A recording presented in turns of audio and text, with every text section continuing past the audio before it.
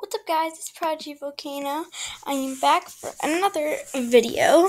So, if you haven't known, you know about your pets, right?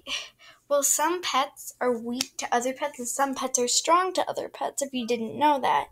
So, I'm going to tell you which ones are weak and which one are strong. So, for example, let's do Shiver Tusk info. So his element is ice, and ice pets are weak to fire pets, but they are strong to storm pets. So if the Shiver Tusk came across I think it's Peepus of the Void.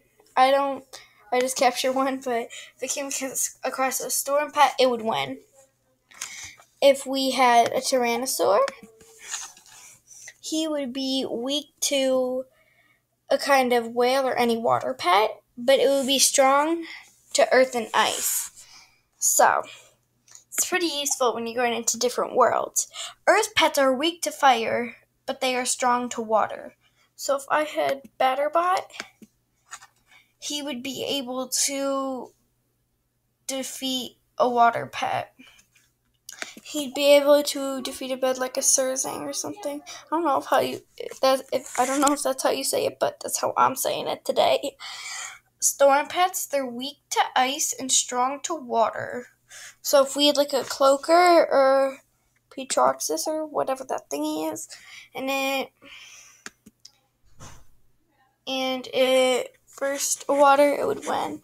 And then water pets are weak to storm and earth pets. So if I think it's Aquamarina or something, if she was versing like Luminex or Pom Pom, she'd probably lose. And then but if it versed like a Tyrannosaur, they would probably win. But anyway, that's all for today.